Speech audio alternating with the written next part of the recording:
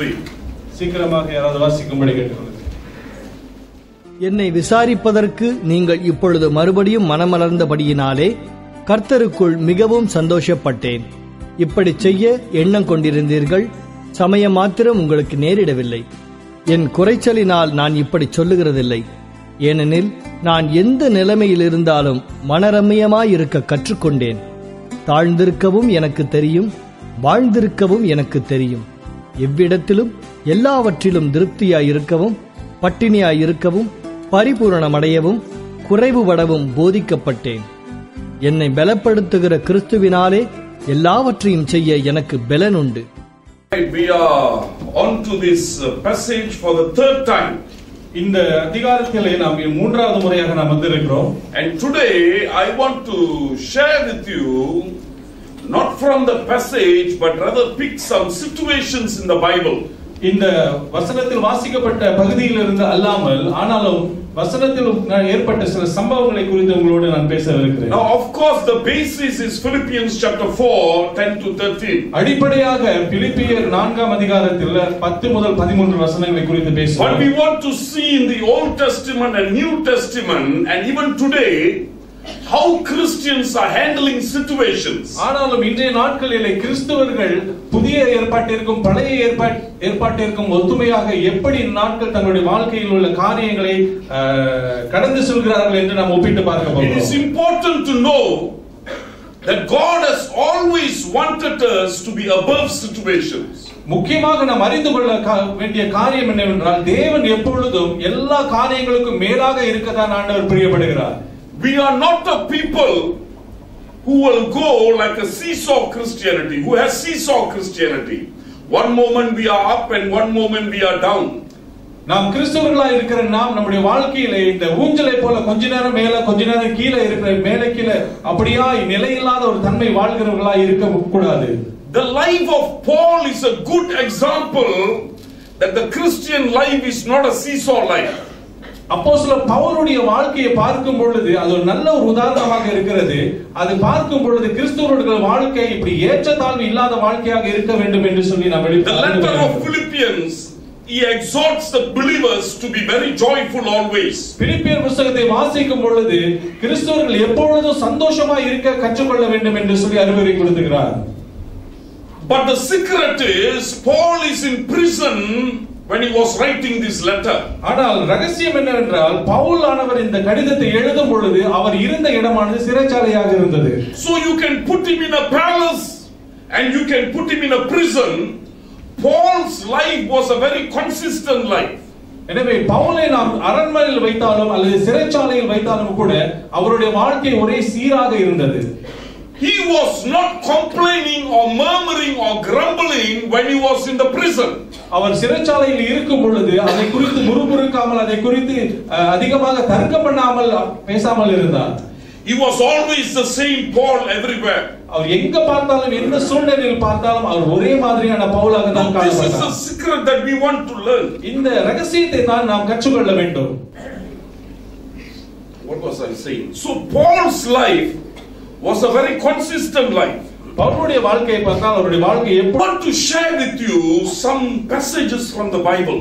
ஆனா வேதாகமத்திலிருந்து ஒரு சில பகுதிகளை உங்களோடு நான் பகிர்ந்து கொள்ள போகிறேன். And I want to look at what is happening in Syria, Libya, what this ISIS group is doing to the Christians. அதே நேரத்தில் இந்த நாட்களிலே சிரியாவிலும் ஆசியா அங்க இருக்கிற மத்திய கிழக்காசிய நாடுகளிலே அங்க இருக்கிற ஐசிஸ் தீவிரவாதிகள் கிறிஸ்தவர்களுக்கு எதிராக என்ன செய்து கொண்டிருக்கிறாங்க என்ற ஒரு சில காரியங்களை நாம் பார்க்க போகிறோம். What is Paul teaching about handling situation and what is happening in the ISIS? Can you put these two together?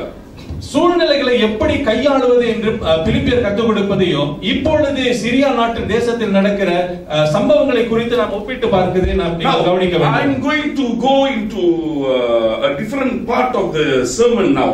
இப்பொழுது பிரசங்கத்திலிருந்து கொஞ்சம் விலகி போய் வேற காரியத்தை பேசுகிறேன். I don't have much time. அதிகமான நேரம் குறைவா இருக்கிறபடி So I want you to take your Bible to 1 Samuel chapter 6. 5 or 6. உங்கள் வேதாகமத்தில் 1 சாமுவேலை திருப்பிக் கொள்ளுங்கள். I will tell you the story. அந்த கதையை நான் உங்களுக்கு சொல்லுகிறேன். Then you follow it in the Bible or you go home and read it.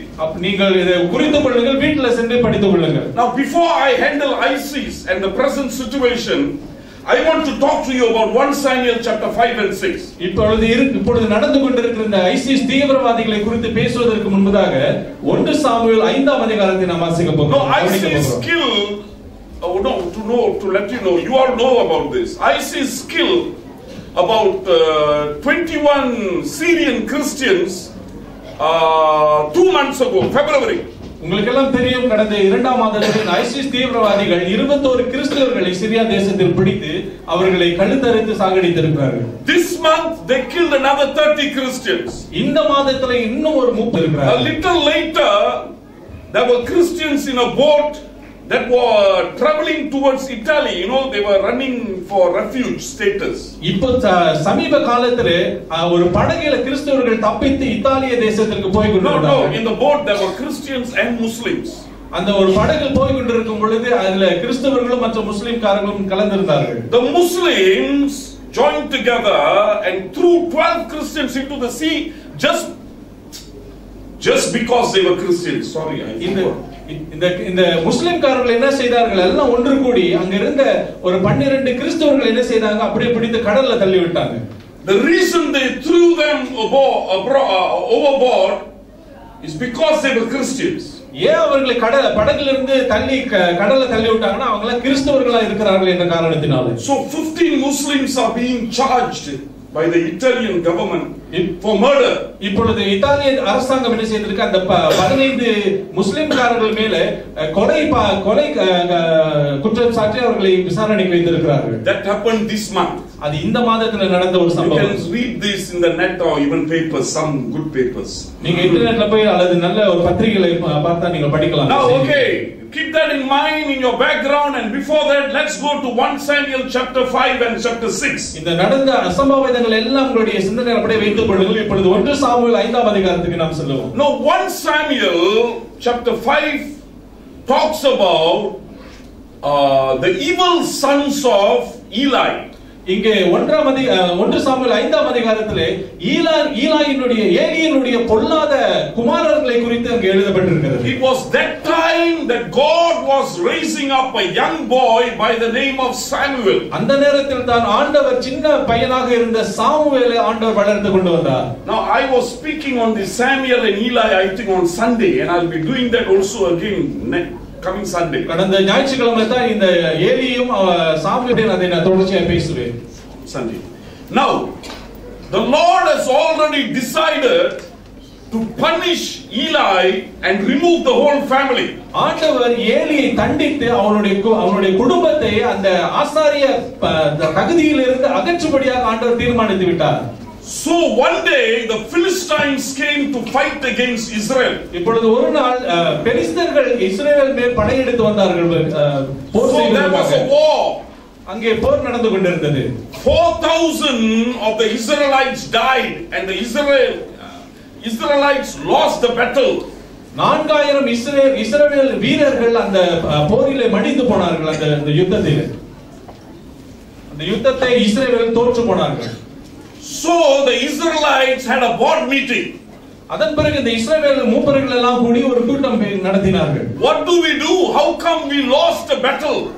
அடுத்து நம்ம எப்படி நாம இந்த போர்ல நாம தோற்று போனோம், அடுத்து நாம என்ன செய்ய வேண்டும் என்று சொல்லி அந்த தலைவர்கள் எல்லாம் கூடி பேசினார்கள். So they came out with an idea. பிறகு ஒரு ஆலோசனை அவர்களுக்கு வந்தார்கள். Let us take the ark and go and fight. அவர்கள் எல்லாம் ஆலோசனை பண்ணி நம்முடைய தேவனுடைய பரிசுத்த அந்த உடன்படிக்கை பெட்டியை நாம் எடுத்து போவோம், கொண்டு போய் நாம் போர் செய்வோம் என்று சொன்னார்கள். So they carried the ark and went to battle. அவர்கள் அந்த உடன்படிக்கையை எடுத்துக்கொண்டு போருக்கு சென்றார்கள். This time they lost terribly. இந்த முறை அவர்கள் இன்னும் மோசமாக படுதோல்வி அடைந்தார்கள். 30,000 died. இப்பொழுது 30,000 போர் வீரர்கள் இறந்து போனார்கள். And the ark was captured. அந்த தேவனோட உடன்படிக்கை பெட்டியை கூட பெலிஸ்தர்கள் பிடித்து கொண்டு போயிட்டாங்க. Eli's son, both of them died. ஏலியினுடைய இரண்டு குமாரர்களும் செத்து போனார்கள். So it was a big tragedy for the whole nation of Israel. இஸ்ரவேல் தேசத்திற்கு இந்த தோல்வியும் இந்த மரணங்களும் பெரிய ஒரு பேரடியாக இருந்தது. I'm not going to talk to you about Israel. I'm going to talk to you about the Philistines. நான் இஸ்ரவேலை குறித்து உங்கள் மத்தியில் பேசாமல் பெலிஸ்தர்களை குறித்து நான் பேச போகிறேன். What they did was they took the ark and put it in a town, a Philistine town called Ashdod. அந்த பெலிஸ்தர்கள் என்ன செய்தார்கள்? உடன்படிக்கையை கொண்டு போய் அவர்களுடைய தேசத்திலே ஆஷ்டக் என்ற ஒரு பட்டணத்திலே அந்த பெட்டியை வைத்திருந்தார்கள். They kept it in their temple. அவர்களுடைய ஆலயத்திலே அந்த பெட்டி உடன்படிக்கை பெட்டியை கொண்டு வைத்திருந்தார்கள். Next day their God was fallen down, was flat on the face.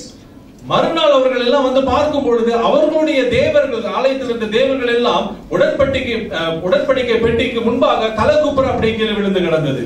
So they put up the God again, their God again. பெலிஸ்தர்கள் என்ன செய்தார்கள்? அவர்களுடைய தேவர்கள் அந்த சிலைகளை எல்லாம் மறுபடியும் தூக்கி நிற்க வைத்தார்கள். The following morning again their God Dagon was down and was broken. மறுநாள் காலையில வந்து பார்க்கும் பொழுது அவர்களுடைய தேவனாகிய தேகன் என்ற கடவுளுடைய அந்த சிலை மறுபடியுமாக உடன்படிக்கை பெட்டிக்கு முன்பாக தலைகுப்புற விழுந்து நொறுங்கி போய்விட்டது. Now the people in Ashdod had all tumors. அதன் பிறகு அந்த ஆஷ்டக் அந்த பட்டணத்தில் உள்ள ஜனங்கள் எல்லாரும் உடல் முழுவதும் சிரங்கு போல கட்டிகள் வந்தது. So the people got scared. அப்பொழுது அதன் நிமித்தமாக அந்த ஜனங்கள் எல்லாம் பயம் உண்டாயிற்று அவர்களுக்கு. They were trying to evaluate and see why is this happening. அதன் பிறகு அவர்கள் எல்லாம் கூடி ஏன் இந்த மாதிரியான காரியங்கள் நடக்குது என்று அவர்கள் யோசிக்க ஆரம்பித்தார்கள். So one wise guy said it's because of the ark of the covenant that has been brought into this town. அவர்களில் இருந்த ஒரு ஞானமான ஒரு மனிதன் சொன்னான், இந்த இஸ்ரவேலுடைய உடன்படிக்கை பெட்டி நம்முடைய பட்டணத்துக்கு கொண்டு வந்தபடியினாலே இந்த சாபமான காரியங்கள் நமக்கு நடக்கிறது என்று சொன்னான். So they moved the ark to another town, Philistine town. அதன் பிறகு பெலிஸ்தருடைய மற்றொரு அந்த பெலிஸ்தன் என்ற இன்னொரு பட்டணத்திற்கு அந்த உடன்படிக்கை பெட்டியை கொண்டு போய் விட்டார்கள். They took it to the town of Gath. Golf என்ற பட்டணத்திற்கு கொண்டு வைத்தார்கள். Same thing happened. Everybody had tumors all over the place and everyone was sick. அதே போல ஒரு சம்பவம் அங்கேயும் நடந்தது. எல்லா ஜனங்களுக்கும் அவர் உடல் முழுவதும் கட்டிகள் வந்தது. So the people of God said, we don't want this ark here, send it to another town. அந்த காட்ஸ் பட்டணத்தில் உள்ள ஜனங்கள் என்ன சொன்னாங்க, இந்த உடன்படிக்கை இங்க இருக்க வேண்டாம், வேற இடத்துக்கு அனுப்பிடுங்க என்று சொன்னார்கள். So they sent it to a town called Ekron. எக்ரோன் என்ற பட்டணத்துக்கு இந்த உடன்படிக்கை மறுபடியும் வேற இடத்துக்கு மாற்றினார்கள். And the same thing happened. அங்கேயும் இதே போல சம்பவம் நடந்தது. Finally all the Philistines got together. கடைசியாக இந்த பெலிஸ்தர்கள் எல்லாரும் ஒன்று கூடி and they decided we will send back this ark to the Israelites. இஸ்ரவேலுக்கு மறுபடியும் இந்த உடன்படிக்கை பெட்டி அனுப்பி விடலாம் என்று அவர்கள் எல்லாம் தீர்மானித்தார்கள். Now this is where the important thing is and I want you to listen very carefully. இப்போ முக்கியமான கட்டம் இந்த கட்டத்தில் நீங்க எல்லாரும் கவனிக்க வேண்டும். Wherever Suriran you want to Suriran first because I want you to listen to me now. நீங்க சொல்லுங்க இப்பவே சொல்லுங்க. அது பிறகு நான் பேசுறதை கவனமா கேளுங்க. Right. Okay, ready? Right. Listen very carefully. The Philistines were still not sure, some at least were not sure, all these tumors or sickness, was it because of the Israel God or because of something else? A chance, luck. இந்த பெலிஸ்தர்கள் எல்லாரும் ஒன்று கூடி பேசி தீர்மானித்திருந்தாலும் அதுல சில பேருக்கு கொஞ்சம் சந்தேகம் இருந்தது. இந்த உடன்படிக்கை பெட்டினால தான் இந்த வியாதிகள் நமக்கு சாப மாதிரி வந்ததா இல்ல வேற ஏதாவது தற்செயலா நடந்ததா என்று சிலர் இன்னும் சந்தேகத்தில் இருந்தார்கள். What is going on in their mind is, அவர்களுடைய சிந்தனையில என்ன நடந்து கொண்டிருந்ததுன்னா, how come their God did not help them win the war in the first place? அவர்களுடைய கேள்வி என்னன்னா, ஏன் முதல்ல அவர்களுடைய கடவுள் இந்த போர்ல அவங்களுக்கு உதவி செய்யல என்ற கேள்வி அவங்களுக்கு சந்தேகம். Because the Israelites lost. அதனால இஸ்ரவேலர்கள் தோற்று போனார்கள்.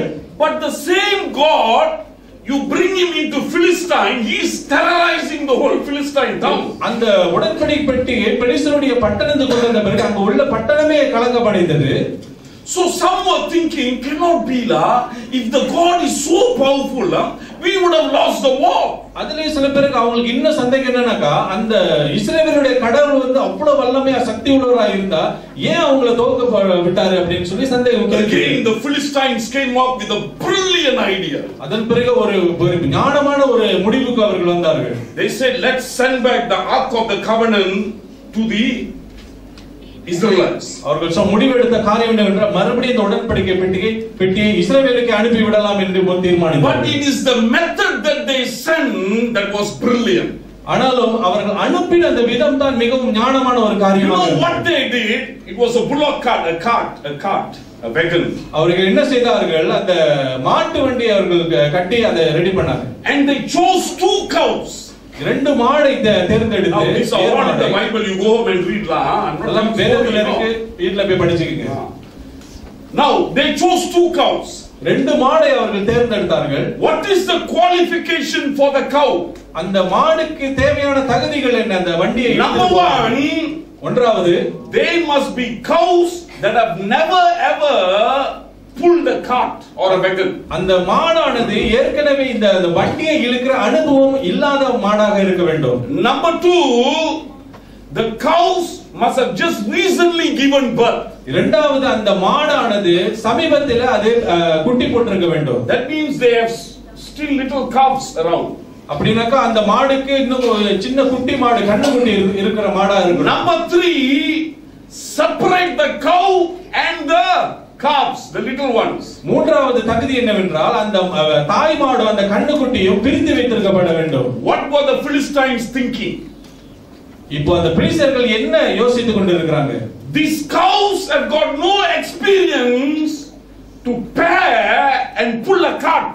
அவர்கள் இப்படியா யோசிச்சிருந்தாங்க. அந்த ரெண்டு மாடுக்கும் அனுபவம் இல்லாத மாடு, அப்படினா அந்த ரெண்டு மாடு ஒண்ணா சேர்ந்து எப்படி அந்த வண்டியை சரிசமமா இழுத்துட்டு போக முடியும்? Without any guidance they cannot pull a cart and go into Israel territory. It's impossible. எந்த ஒரு வழிநடத்தலும் இல்லாமல், அனுபவம் இல்லாமல் இந்த மாடுகள் அந்த வண்டியை இழுத்துட்டு இஸ்ரவேல் தேசத்தின் எல்லைக்குள்ள போக முடியாது. அது நடக்காத காரியம். Number 2, இரண்டாவது, you separate the cow and the baby is impossible.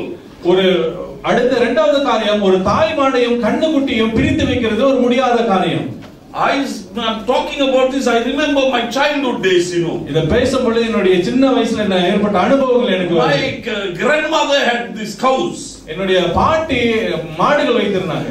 So how do I know Devla got given birth? So I went and saw, and Devla has already given birth. மாடு எப்படி குட்டி போடுன்னு எனக்கு தெரியாது. ஆனா போய் பார்க்கும் பொழுது ஏற்கனவே குட்டி பிறந்துருச்சு. This old lady took the calf and put it somewhere else. இந்த வயசான பாட்டி என்ன பண்ணாங்க? அந்த கண்ணுக்குட்டியை எடுத்துக்கொண்டு வேற இடத்துல வச்சிட்டாங்க. The mother flower was roaming there.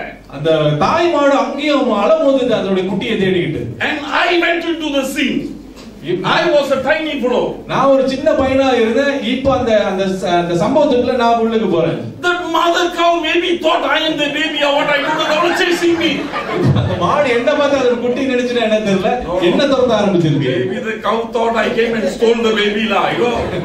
மாடு நினைச்சிருக்கு ஒருவேளை நான் தான் அதோட குட்டியை திருடிட்டு போயிட்டேன்னு சொல்லி என்ன துரத்த ஆரம்பிச்சது. I'm saying, already Kalani, I'm problem, look at me. நான் பாட்டியை கூப்பிட்டு நான் அலறேன், பாருங்க பிரச்சனை, மாடு என்ன முட்டை வருது அப்படின்னு சொல்லி நான் அலறிக்கிட்டு இருந்தேன். Already no. Rami, go, don't do anything to him. ஆனா பாட்டி ரொம்ப சர்வசாதாரணமா மாடை பார்த்துட்டே அங்கிட்டு போய் ஒண்ணு செய்யுது அப்படியே அசட்டா சொல்லிருக்காங்க. Almost died of heart attack on that day. இருதயம் நின்று போற அளவுக்கு பயம் வந்து அந்த நாள் நடந்தது. You cannot separate a mother cow and a baby cow and get away with it. பால் குடிக்கிற அந்த கண்ணுக்குட்டியும் தாய் மாடையும் பிரிக்கவே முடியாது. So the Bible says they separated the babies, the calves. வேதம் சொல்லுகிறது அந்த பெரிசர்கள் என்ன செய்தார்கள்? அந்த கண்ணுக்குட்டிகளை எல்லாம் தனியா பிரிச்சிட்டாங்க. The mother went haywire, you know, like panicky. இப்போ அந்த தாய் மாடுக்கு பால் கொடுக்க முடியாதனால தன்னோட குட்டியை தேடி அப்படியே ரொம்ப பைத்தியம் பிடிச்சவங்க அங்கங்க அலமோத ஆரம்பிக்குது. They brought these 2 cows from Philistine and tied it to the cart. தங்களுடைய தேசத்துல பிலிஸ்தர் என்ன செய்ய இப்படிப்பட்ட 2 மாடை பிடிச்சிட்டு கொண்டு வந்து அந்த ஏர் வண்டியில கட்டறாங்க. The babies were separated. அதோட குட்டிகள் எல்லாம் பிரிக்கப்பட்டுச்சு. Look at what the Bible says. வேதம் என்ன சொல்லுகிறது? 1 Samuel chapter 6 verse 12. 1 சாமுவேல் 6ஆம் அதிகாரம் 12ஆம் வசனம். What does it say? என்ன சொல்லுகிறது? அப்பொழுது அந்த பசுக்கள் பெத்சி போகிற வழியிலே செம்மையாய் போய் வலது இடது பக்கமாய் விலகாமல் பெரும் பாதையான நேர் வழியாக கூப்பிட்டுக் கொண்டே நடந்தது. Right. The Bible says the cows went straight, neither turning to the left or to the right. அந்த மாடு அங்கங்கே அலமோதாம இடமும் வலமும் திரும்பாதபடி நேரா பெத்ஷெமேக்கு நேரா போய் சேர்ந்தது. And what was it doing all the way? அந்த போகிற வழி எல்லாம் அந்த மாடுகள் என்ன செய்தது? What was it doing? அந்த பசுக்கள் என்ன செய்தது? என்னடா இப்பதான் படிச்சீங்க? என்ன கூப்பி சாமியலையா? Whom was the cow calling? Lowing all the way. The calves. Correct. அந்த மாடுகள் கத்திக்கொண்டே தன்னுடைய குட்டிகளை கத்தி கூப்பிட்டு கொண்டே நேரா போய்கிட்டே இருந்தது. The cow has no experience pulling this cart. இந்த வண்டியை இழுப்பதற்கு இந்த மாடுகளுக்கு பசுக்களுக்கு அனுபவம் இல்ல. And the cow knows the babies are separated. அந்த மாடுகளுக்கு தெரிஞ்சிருச்சு தன்னுடைய குட்டிகளை எல்லாம் பிரிச்சிட்டாங்கன்னு சொல்லி. They are shouting. They wanted to go back to the babies. அந்த மாடுகள் அப்படியே கத்திக்கிட்டு பிரார்த்திக் கொண்டு திரும்ப தன்னுடைய குட்டிகளை தேடும்படியாக அப்படியே நேரா போய் கொண்டே இருந்தது. But the Bible says they still walk straight, not turning to the left or to the right. ஆனால் வேதம் சொல்லுகிறது இந்த மாடுகள் வலமும் இடமும் திரும்பாதபடி நேராகவே சென்றது. Now I want to ask you one question. இப்பொழுது உங்களை ஒரு கேள்வி கேட்கிறேன். Who was controlling the cow like that in such a manner that even a cow separated from the calves cannot even turn to the right and left? They are aware that the babies have been separated. They are shouting all the way, they are calling all the way, but yet something was in total control, so much so that the cow could not turn to the left or to the right.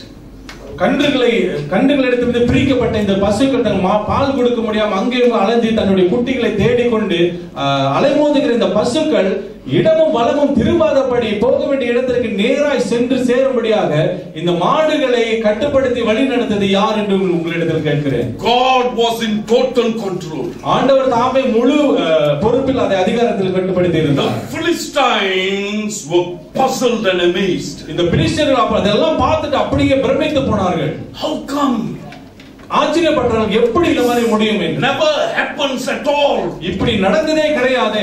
It can never happen at all. அது அப்படி நடக்கவே முடியாத ஒரு காரியம் என்று சொன்னார்கள். New cows, they have just given birth, they will definitely will not walk together and walk in a straight line. புதிதாய் கன்றை ஈன்றெடுத்த மாடு பால் கொடுக்காமல் தன்னுடைய கன்றை பார்க்காமல் அப்படி நேராக நடந்து போகாது. அங்கேங்க அலமோதி தன்னுடைய குட்டியை தேடத்தான் முயற்சி செய்யும். They immediately realized. உடனடியாக அவர்களுக்கு புரிந்தது. The God of Israel is controlling the cow. இஸ்ரவேலின் தேவனானவர் அந்த மாடுகளை கட்டுப்படுத்தி கொண்டிருக்கிறார். And all the tragedy in Philistine has come about because the God of Israel has inflicted them with tumors.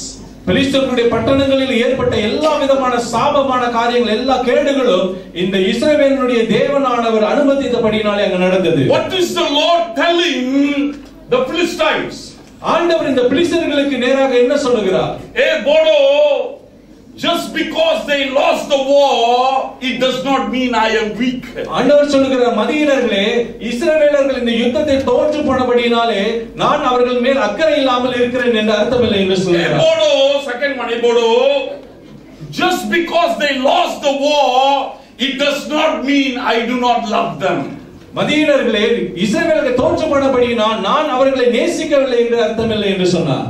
I am the God of Israel. நானே இஸ்ரவேலின் தேவனானவர். And I am going back to my place and my people. நான் மறுபடியும் என்னுடைய ஜனத்தினுடைய இடத்திற்கு நான் திரும்ப போகிறேன். You try to manipulate me, I will destroy you. நீ மறுபடியும் என்னை அவமதிக்க முயற்சி செய்தால் உங்களை அழித்து போடுவேன் என்று ஆண்டவர் சொல்கிறார். The only reason the Israelites lost was it was controlled by people like Eli and his sons. இஸ்ரவேலர் totally lousy, useless fellows. இஸ்ரவேல் தேசம் தோற்று போனதற்கு காரணம் என்னவென்றால் ஏலியினுடைய மோசமான பிள்ளைகளுடைய கட்டுப்பாட்டில் இந்த கூட்டம் போருக்கு போனபடியினாலே தோற்று போனார்கள். He was just teaching the Israelites a lesson. He was not trying to tell the Philistines that they are weak people. ஆண்டவர் தாமே பெலிஸ்தர்களுக்கு கற்றுக் கொடுக்காமல் இஸ்ரவேல் ஜனங்கள் கற்றுக் கொடுக்கும்படியாக ஆண்டவர் அப்படியாக அனுமதித்தார். So number one, people of God, understand this. தேவ ஜனமே, முதலாவது இதை நாம் புரிந்து கொள்ள வேண்டும். In any situation or every situation, the God of Israel, who is our God, is in total control. எந்த சூழ்நிலையும் சரி அல்ல எல்லா சூழ்நிலைகளிலும் இஸ்ரவேலின் தேவனானவர் எல்லாவற்றுக்கும் அதிகாரம் செலுத்துகிறவராய் இருக்கிறார். Make two cows walk in a straight line. இரண்டு மாடுகள் சேர்ந்தபடியாக ஒரே கோட்டில் நடக்கும்படியாக ஆண்டவர் That was a lesson to the Philistines and to the Israelites and to us. இந்த பாடத்தை ஆண்டவர் இஸ்ரவேல் ஜனங்களுக்கும் பெலிஸ்தர்களுக்கும் நமக்கும் ஆண்டவர் கற்றுக் கொடுக்கிறார். He direct events.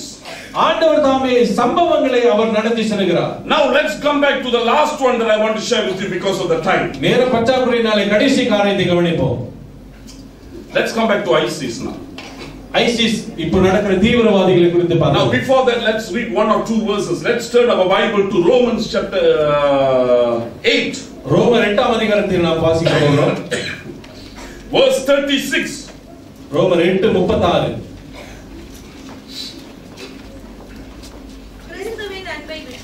நம்மை பிரிப்பவன் யார்? உபத்திரவமோ, வியாகுலமோ, துன்பமோ, பசியோ, நிர்வாணமோ, நாச மோசமோ, பட்டயமோ.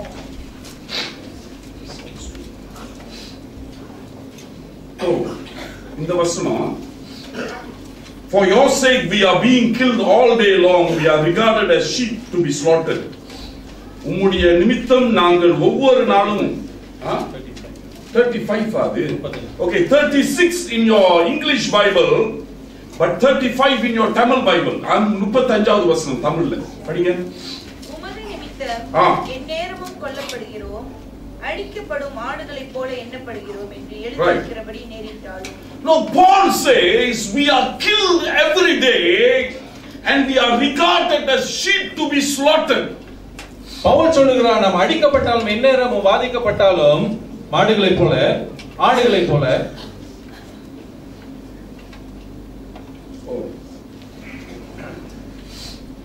Now Paul says he doesn't give us a rosy picture of Christianity, you know. Pavul நமக்கு கிறிஸ்துவ வாழ்க்கை ஒரு நல்ல ஒரு ரோஜா பூ போன்ற ஒரு வாழ்க்கை போல ஒரு எண்ணத்தை கொடுக்கவில்லை. So reading this kind of verse you want to run away from Christianity. இப்படிப்பட்ட வசனத்தை வாசிக்கும் பொழுது நமக்கு கிறிஸ்துவத்தை விட்டு ஓடத்தான் எண்ணம் வரும். You know, have you seen in lorries, you know, you would have seen in a highway, Skudai or wherever you stay, you would have seen they jam-pack this chicken, taking somewhere, distributing to the markets to be slaughtered.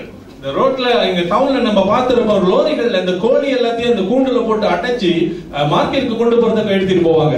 There will be boxes there and I do not know number of chickens inside one particular small box, but I'm telling you death is actually a freedom for those chickens.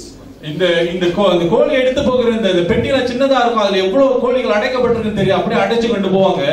இந்த கோழிகளுக்கு சாவது தான் சிறந்ததாக ஒரு விடுதலையாக என்ன. Somebody was telling me that by the time they reach the market many would have died in the process. ஒரு சிலர் சொல்லுவாங்க இந்த கோழிகள் எல்லாம் மார்க்கெட்டுக்கு போய் சேர்றதுக்கு முன்னாடியே சில இதெல்லாம் செத்து போயிடும் என்று சொல்லுவாங்க. Now Paul says we are like that chicken, you know, in this world. ஆனா பவுல் அப்படிதான் சொல்றார், நாம இந்த கோழிகளை போல தான் இந்த உலகத்துல இருக்கிறோம்.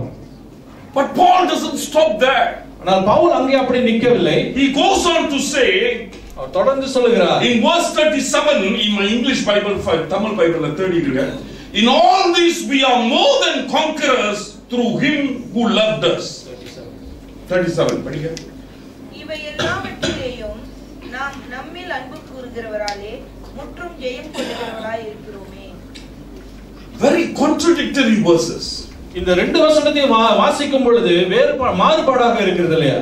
In one verse he says we are like sheep taken to the market to be slaughtered. ஒரு வசனத்துல பவுல் சொல்லுகிறார், நாம் அடிக்கப்பட போகிற ஆடுகளை போல நாம சந்தைக்கு எடுத்துக்கொள்ள போகிறோம். It's a total discouragement to every one of us. இதை வாசிக்கும் பொழுது நமக்கு அநேகருக்கு நமக்கு அது அப்படியே மனசோர்வை கொண்டு வந்துரும். Hey, what is Christianity la? We got to be like sheep to be slaughtered.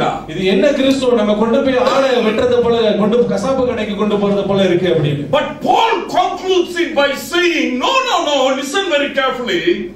In all this we are more than conquerors. ஆனால் பவுல் அங்கே நிறுத்தாம சொல்றார், கவனித்து கேளுங்கள், நாம் இதற்கெல்லாம் பயப்பட வேண்டிய காரணம் நாம் முற்றிலும் ஜெயம் கொள்ளுகிறவர்களாக நாம் இருக்கிறோம் என்று சொல்றார். How can sheep which is going to be slaughtered can be more than conquerors? அடிக்கப்பட கொண்டு போகிற ஆடு எப்படி ஜெயம் கொள்ளுகிற ஆடாக மாற முடியும்? Paul's Christian definition probably is very different from the way we define Christianity in the 21st century. இந்த 21ஆம் நூற்றாண்டிலே நாம் எப்படி கிறிஸ்துவத்தை நாம் பார்க்கிறோமோ அப்படி அல்லாமல் பவுலுடைய வாழ்க்கையிலே கிறிஸ்துவத்தை குறித்து வேறு விதமான ஒரு அர்த்தத்தை அவர் வைத்திருக்கிறார். For Paul, separating from Christ is a curse. பவுலுக்கு பார்க்கும் பொழுது கிறிஸ்துவை விட்டு அவர் பிரிந்து போனால் அது அவருக்கு பெரிய ஒரு சாபம் என்று அவர் எண்ணுகிறார். For Paul, any man, let him be a king or a queen or a multi-billionaire, for Paul or for scriptures, any man who is without Christ is a man who is blind, without hope and without a future. பவுலுடைய எண்ணத்திலே யாராக இருந்தாலும் ராஜாவோ அல்லது ராணியாகவோ அல்லது பெரிய கோடீஸ்வரனாக யாராக இருந்தாலும் அவனுடைய வாழ்க்கையில கிறிஸ்துவும் இந்த வேத வசனமும் இல்லாவிட்டால் அவன் சபிக்கப்பட்டவனாக இருக்கிறான் என்று சொல்லி Pavul எண்ணுகிறார். For Paul, with Christ is everything. பவுலுக்கு கிறிஸ்துவுக்குள்ளாக இருப்பதே எல்லாம் பொருந்தும் என்று அவர் எடுத்துக்கொள்கிறார். So for Paul, death is nothing. பவுலுக்கு அதனால மரணம் என்பது அவருக்கு சாதாரணமான காரியம். Death was not an issue for the early Christians. ஆதி விசுவாசிகளுக்கு மரணம் என்பது பெரிய விஷயம் கிடையாது. I have read about Origen, the man Origen, a great scholar. ஒரு Origen என்ற ஒரு மனிதர், ஒரு பெரிய ஒரு படிப்பாளி. Even now you can download his books. He's a first century Christian from the internet. You can download the books from the internet and you will see how beautifully he writes compared to these 21st century Christian books. அந்த அவருடைய புத்தகங்கள் பல இருக்கிறது. முதலாம் நூற்றாண்டு காலத்துல வாழ்ந்த ஒரு விசுவாசி அவர் கிறிஸ்துவுடைய வாழ்க்கை அழகான காரியங்களை குறித்து எழுதியிருக்கிறார். அதை வாசிக்கும் பொழுது இப்ப வாழ்ற கிறிஸ்துவுடைய வாழ்க்கையை ஒப்பிட்டு பார்க்க முடியாது. One paragraph Origen writes is equivalent to 200 pages of books. A book that is written today. That is how deep and powerful his writings are. அவருடைய எழுத்துக்கள் எல்லாம் அவ்வளவு வல்லமையாக சக்தி உள்ளதாக இருக்கும். காரணம் அவருடைய ஒரு அத்தியாயத்தை எடுத்து நாம் பார்க்கும் பொழுது இன்றைய காலத்திலே ஒரு 100-200 பக்கங்கள் எழுதக்கூடிய விஷயத்தை அவர் ஒரே பத்தியில் எழுதி முடித்திருப்பார். When Origen was a young boy, Origen சின்ன ஒரு பையனாக இருக்கும் பொழுது he accepted Jesus Christ. அவர் இயேசுவை ஏற்றுக்கொண்டார். He came to know him for the first time and he fell in love with Jesus. முதல் தடவையாக இயேசுவை தெரிந்து கொண்ட பொழுது அவர் இயேசு மேலே அன்பு கூற ஆரம்பித்தார். And he came across letters of Paul. அவர் பவுலனுடைய கடிதங்களை அதிகமாக வாசிக்க ஆரம்பித்தார். And Paul writes about I want to die and to be with the Lord. Pavul எழுதின காரியங்கள் நான் மரித்து ஆண்டவரோடு இருக்க ஆசைப்படுகிறேன் என்று எழுதி இருக்கிறார். Where Paul writes about dying is better than living. Pavul எழுதி இருக்கிறார் வாழ்வதை விட சாவதே மேல் என்று எழுதி இருக்கிறார். In Christ கிறிஸ்துவுக்குள்ளாக. So Origen decided that I want to die, I want to be with the Lord.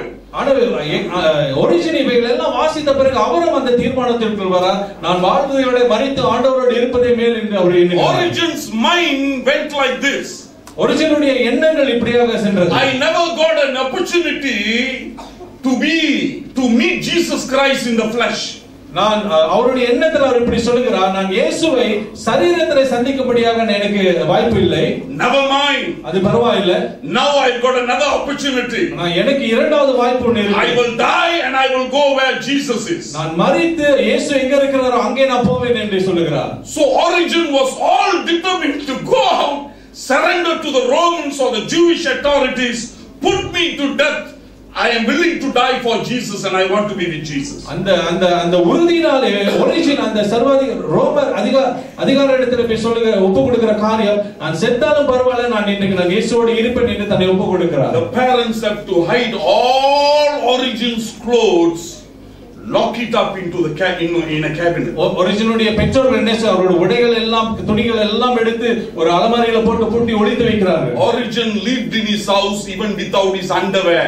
Origin தன்னுடைய வீட்டிலே தன்னுடைய உள்ளாடை கூட இல்லாமல் வாழ்ந்து கொண்டிருந்தார். Because they don't want this fellow to go out and die for the Lord. ஏன்னா அவங்க என்ன நினைச்சாங்கன்னா ஏதாவது ஒரு உடுப்பு இருந்தா அதை மாட்டிட்டு இருந்தா இவன் வெளியே போயிருவான், தப்பிச்சு போய் இயேசுவுக்காக சாக போறன்னு வெளியே போயிருவான். அதனால ஒரு உடுப்பு எல்லாம் அடைந்து வைத்தார்கள். Celebrated death. ஆதி விசுவாசிகள் கிறிஸ்தவர்கள் மரணத்தை அப்படியாக விரும்பி ஏற்றுக்கொண்டார்கள். That was never an enemy to be detested for the early Christians. ஆதி கிறிஸ்தவர்களுக்கு மரணம் தங்களை சோதிக்கிற அளவுக்கு அந்த மரணத்திற்கு வல்லமை இல்லாமல் இருந்தது. That was a friend to be embraced. அவர்களுக்கு இந்த மரணம் தங்கள் தோள் மேல கை போட்டு அனுசரிக்கிற ஒரு நண்பரை போல அவர்கள் பார்த்தார்கள். Now, people of God, I want to just talk to you about this ISIS thing very quickly. சீக்கிரமாக ஐசிஸ் காரியங்களை உங்களோடு பேசுகிறேன். I just saw one small clip. Unknown white pastor was speaking to a small congregation. ஒரு சின்ன ஒரு video clip நான் பார்த்தேன். அந்த வீடியோல ஒரு வெள்ளைக்கார பாஸ்டர், அறிமுகம் இல்லாத ஒரு பாஸ்டர் ஒரு சின்ன கிறிஸ்தவர்கள் கூட்டத்தின் மத்தியில் பேசிக் கொண்டிருக்கிறார். He was probably speaking to a very small group. ஒரு சின்ன ஒரு கூட்டத்தார் மத்தியில் அவர் பேசுகிறார். And in the clip he showed the 21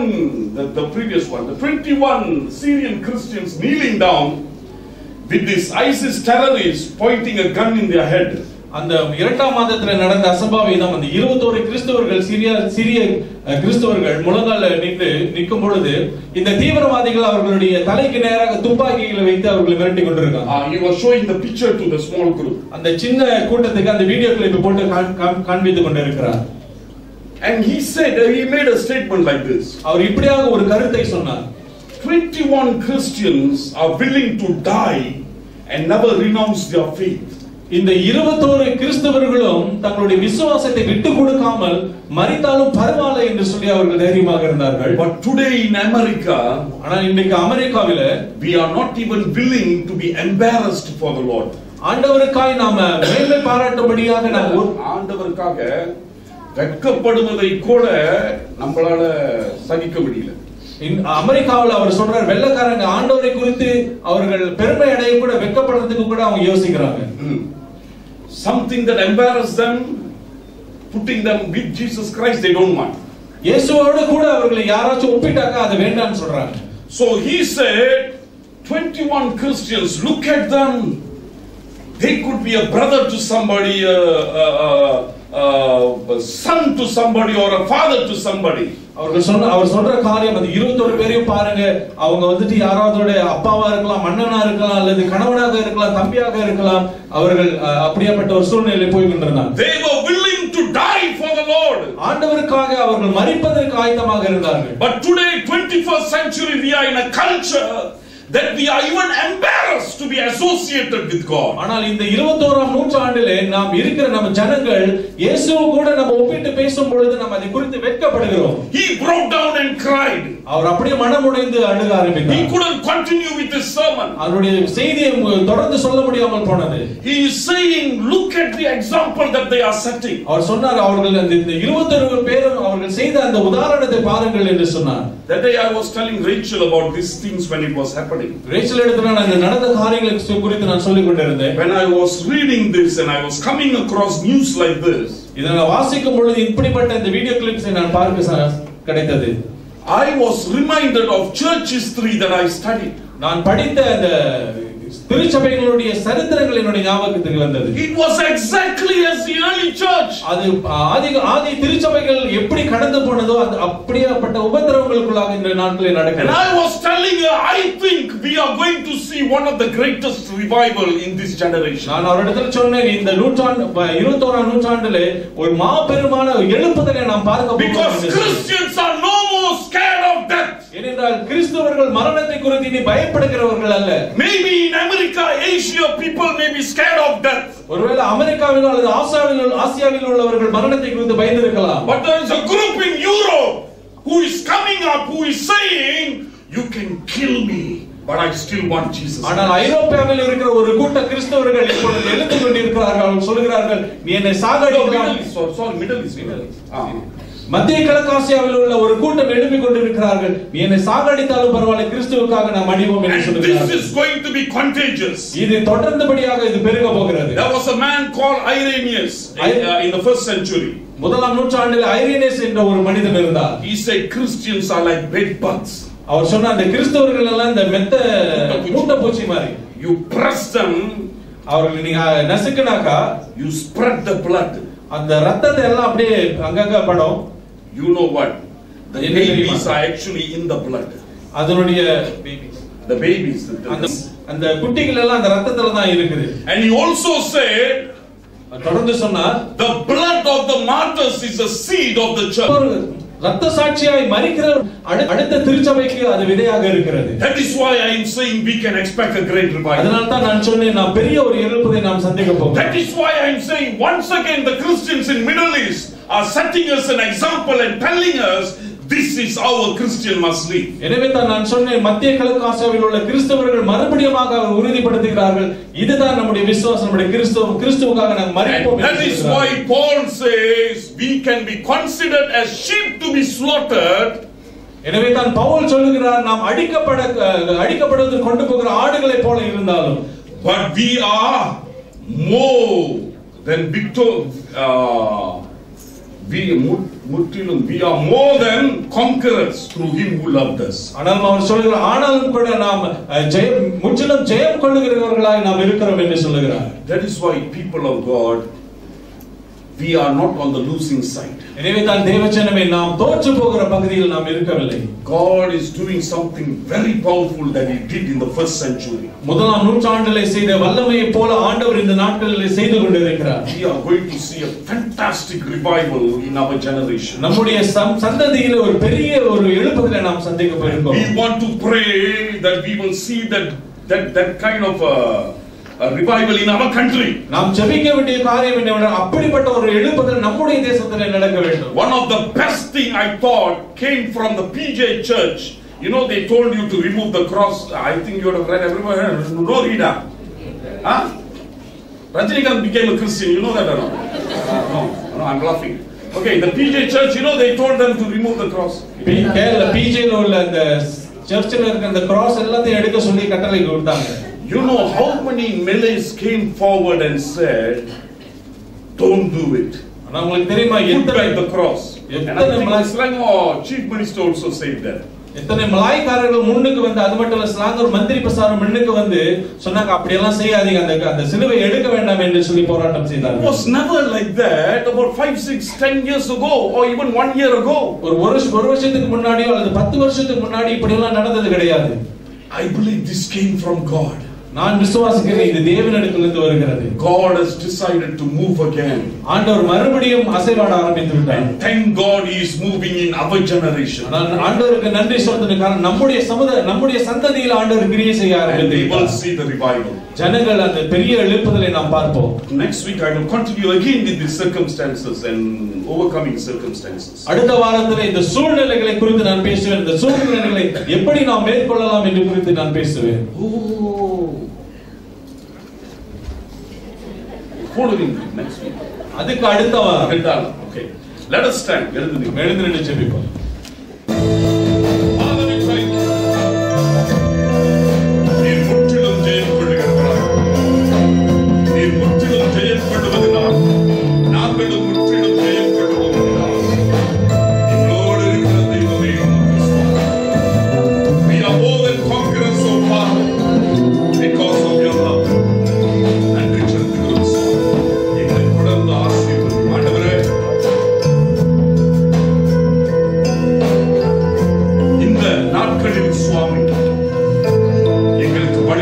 பக்தர்கள் எழுப்பி இருக்கிறார்கள். நாங்கள் இயேசுவுக்காக வாழ்வோம். நாங்களும் எல்லா இடங்களிலும் ஆண்டவர் நாங்கள் இயேசுவுக்காக வாழ்வோம் என்ற பலத்தோடு தைரியத்தோடு ஜீவிக்க தொடர்ந்து உடைய கரங்கள் கொடுக்கிறோம் ஆண்டவரே. உண்மையிலே நாங்கள் முற்றிலும் ஜெயம் கொண்டவர். எங்களை ஒப்புக் கொடுக்கிறோம். நீர் நடத்தும் உங்களுடைய சித்தத்தை நிறைவேற்றி உங்களுடைய நாமத்தை மகிமைப்படுத்தும். ராஜா நன்றி உம்மன்பு என்னை தாங்குதே. அப்பா நன்றி ராஜா நன்றி உம்மன்பு என்னை தேற்றுதே.